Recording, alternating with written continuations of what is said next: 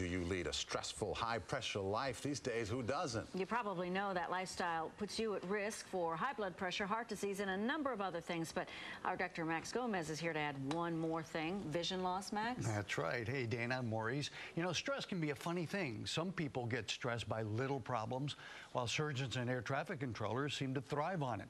Either way, it can take a toll. And while heart and stroke issues are well known, even many doctors are surprised to hear that your eyesight could also be at risk.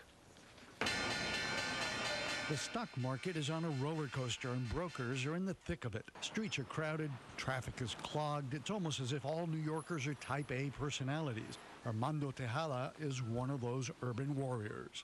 Having two jobs, sleeping 6 hours, 7 hours a day, running around the minute you wake up, trying to multitask. You know, a lot of stress. A lot of stress. And doing it 7 days a week. All of which he thought he was handling fine until one day a few months ago. I always been 20/20 in my life, my vision. This morning I wake up and I noticed something really different. I couldn't see in my right eye completely. Turns out Tejada was a classic case of something called central serous retinopathy, a medical term for vision loss that tends to affect males between the ages of 20 and 50 who are under significant stress. One day their eyesight is fine, and the next, things are very blurry, right in the center of their visual field. But how does stress lead to this? There's a theory that release of adrenaline associated with high stress levels causes a dysfunction in the cells underneath the retina, allowing fluid to build up within the retina. Here's what it looks like on a retina scan. The fluid buildup lifts the retina, the light-sensitive layer at the back of the eye.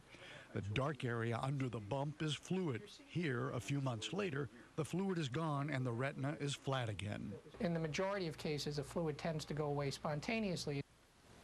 Now, Mr. Tejada's vision did get better on its own, but anyone who suffers sudden vision loss, even a little, needs to see an eye doctor right away because early treatment can save your eyesight.